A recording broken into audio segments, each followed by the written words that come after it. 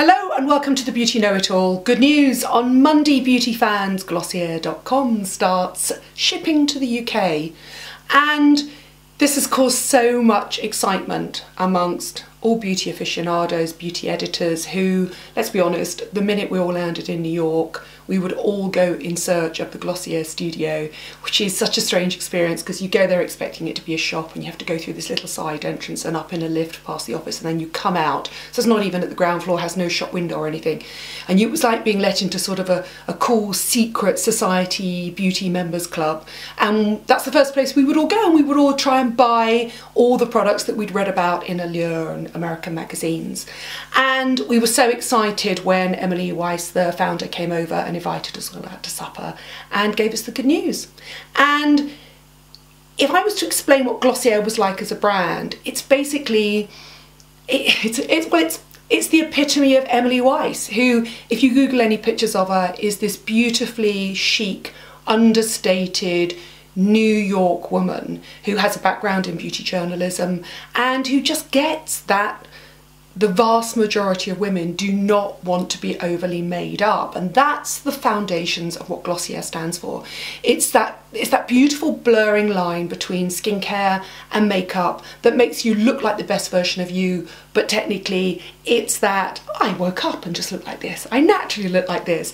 There's no heavy formulations, no heavy makeup, no heavy concealers. Everything is formulated to look like your skin but better. And they've just introduced skincare as well, and I've done a bit of a haul, and I'm going to go through the things I really love and I think are definitely worth buying, and I'm going to go through the things that I think not so much, but some people love them, okay? So let's start with the thing that I fell in love with straight away, and that is Stretch Concealer. Now, Stretch Concealer is £15, and I think it comes in 4 or 5 shades. I need to check that for you. Actually, have I written that down here? I've got it all here. Yeah, so Stretch Concealer is £15, and it comes in 5 shades. And the way that Glossier does it is it does light, medium, dark, and I've currently got medium under my eyes, but I'll be really honest with you, I could use a medium around my eyes here, but I actually need dark around my nose, and that shows you that Glossier pigments tend to come up lighter than they appear, and then they go light, medium, dark, and then they do deep and rich. So 5 shades, let's have a look. So deep is that shade, which is not really that dark. It's a small company, please don't be critical about it for not doing like 47 Fenty shades.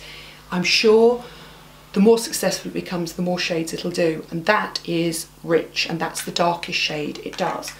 And this is what I love about Stretch Concealer, and it is, because I'm a woman of a certain age, by far and away my favourite product in the range. It goes on around your eyes and it moves with your skin. It doesn't crack, it doesn't sit in fine lines, it doesn't go powdery, it literally stretches with your skin. And the fact that, because I'm lazy, I can use it around my eyes, around my nose. I've never actually worn it on a spot, but I presume it would also sit quite well on spots. It's a super lightweight formulation and it lasts for ages. In fact, it lasts all day. If, like me, you like quite a matte finish, you can set it with a powder, but you actually don't even need to set it with a powder. It is, without a doubt, the best little pot concealer I've ever tried. And that says a lot, because I've tried a lot and I have quite dark circles under my eyes and also lots of fine lines as well. But I know young people that love it as well. That's without a doubt the one thing that when I went to New York months ago, before I got to try anything and I went shopping with my own money, that I took home and I used the most. I also brought home Cloud Paint.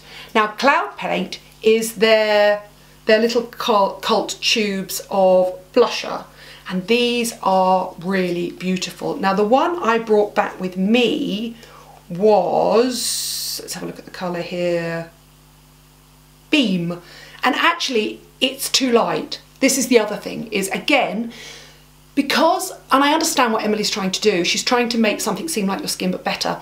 None of the products are going to give you a massive pigment punch. They're just not.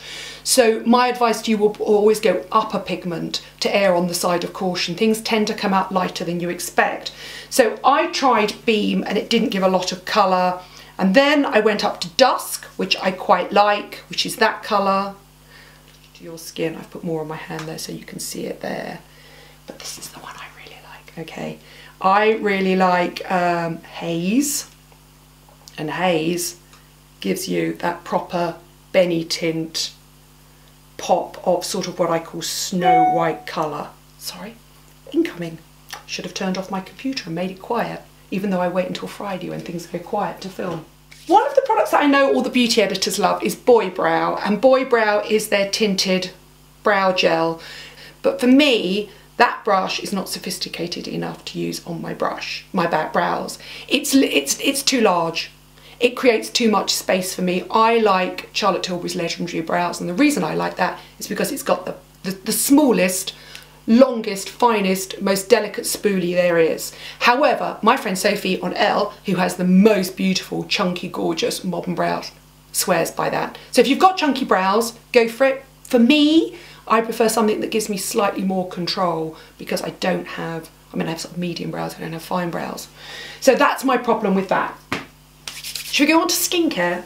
They do something called the supers, and the supers are 3 serums, and very cleverly, taking their cue from somewhere like Deciem or The Ordinary, they give them a really cute name, but underneath they tell you the active ingredients. And I kind of like that, because you know The Ordinary, you can go like, what the hell do all those active ingredients mean? They haven't gone obscure, they've gone mainstream, proven to work active ingredients, but with cute names. And they're really lovely little bottles as well. They are £24 each, or you can get all 3 for £60. So there is Super Bounce, which is hyaluronic acid and vitamin B5.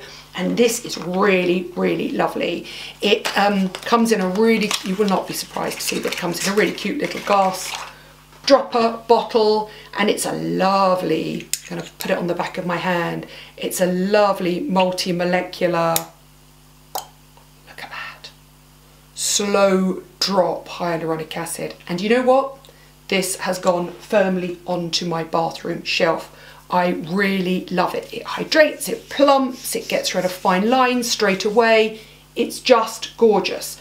I also like the Super Pure, which is the niacinamide and zinc. No percentages on any of these, so you're not getting a percentage like you would at The Ordinary, and it's kind of Deciem-ish price. It's cheaper than Deciem, I suppose, but that's a really lovely clear one as well. The one I'm not so sure about is the vitamin C one. It's called Super Glow. Now, incoming again, I so should have turned that off.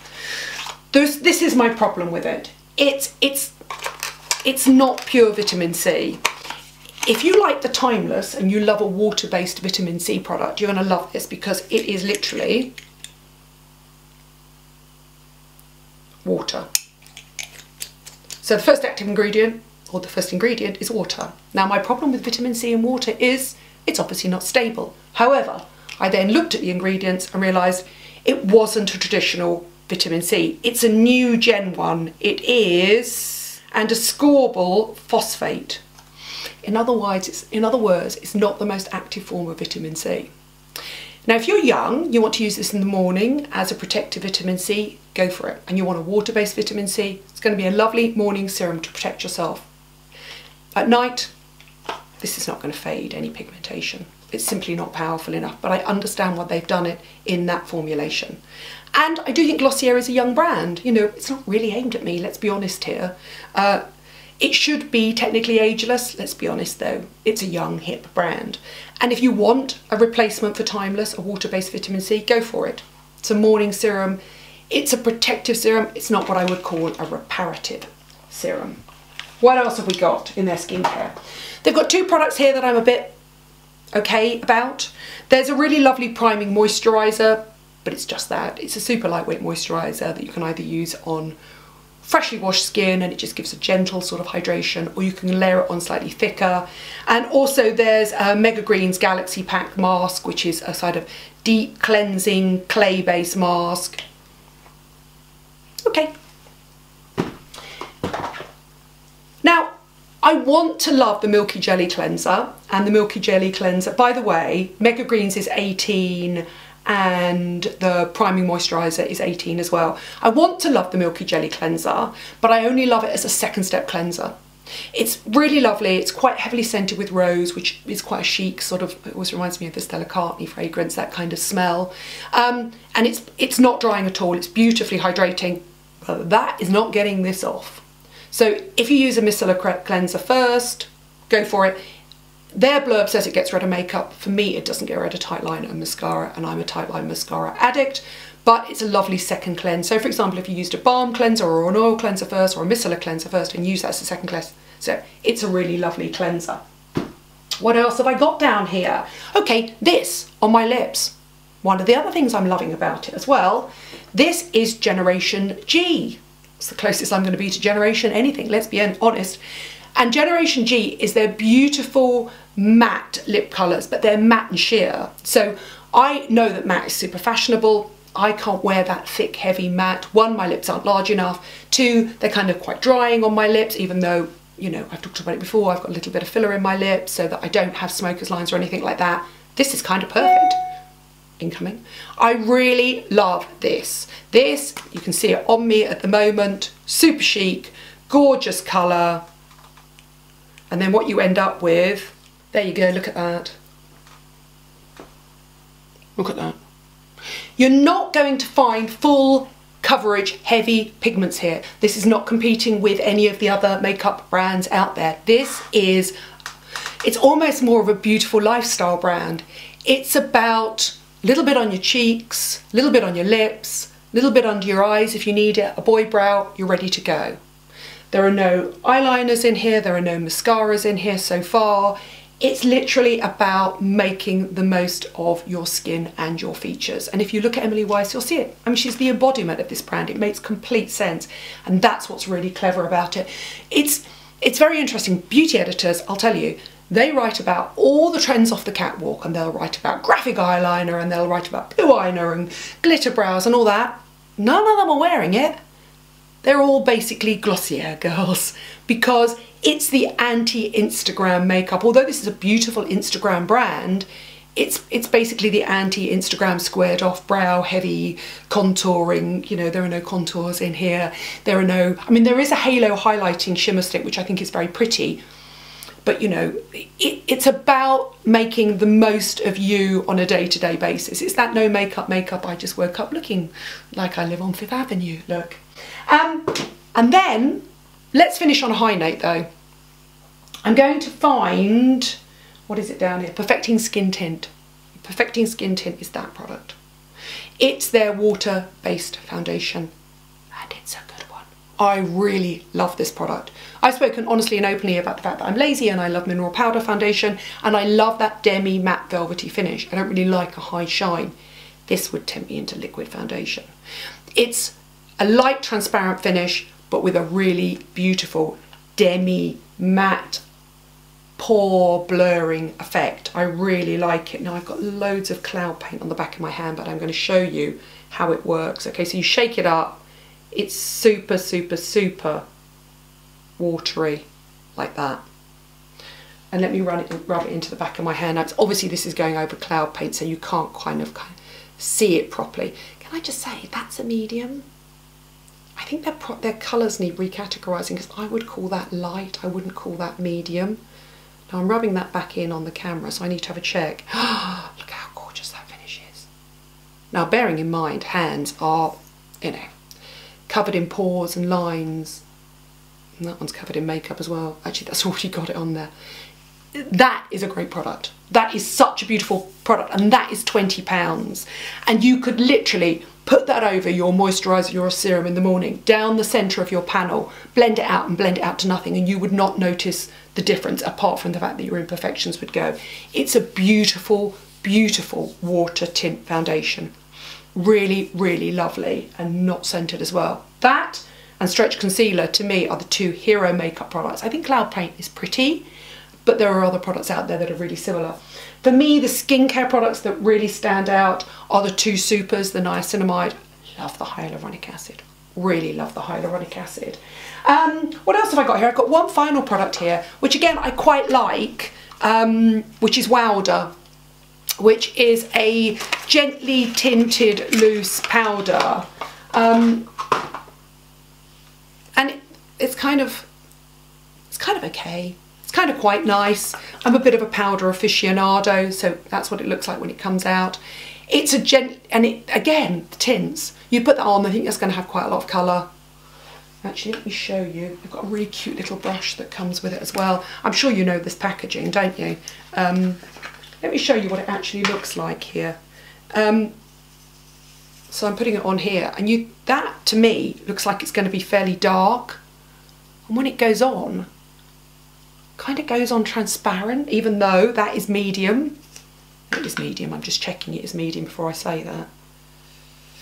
Wilder, light medium. Nothing has that much pigment in it. It all airs on the slightly lighter shade of the pigments. And I'm sure the other thing you know as well, when you've seen it, because you've seen this everywhere, is that's the packaging it comes in. When I went shopping in New York, I got loads of really cool little Glossier stickers as well, and I'll try and find them, and I'll show them to you, because I'm going to show all of these products so you can get to see them nice and close. And that's kind of cool, right? They're kind of enclosed pink bubble wraps. That's the thing about Glossier.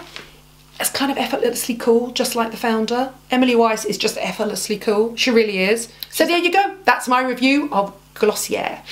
Coming to Glossier.com and shipping to the UK first thing Monday morning. How exciting.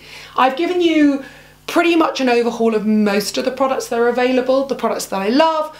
There's nothing I actively dislike. There are products that I think aren't for me, or maybe aren't suited to me, but most of all, I think that there is something there for everybody. And I think it's to be celebrated, because any brand that wants to reflect back and offer you the chance of a better version of you, and not a mask full of makeup, and not a million skincare steps so we all get ridiculously confused by what we should be using and in what order, gets my thumbs up. There's my Glossier review. I hope you like it. Let me know what you think below. Let me know if you've used any products and you particularly like them. And I'm hoping that if the UK is a huge success, then eventually Glossier is going to ship through all of Europe, and then eventually run down through Asia and into Australia, because I've got followers there as well. Thank you much for joining me, and I'll see you soon.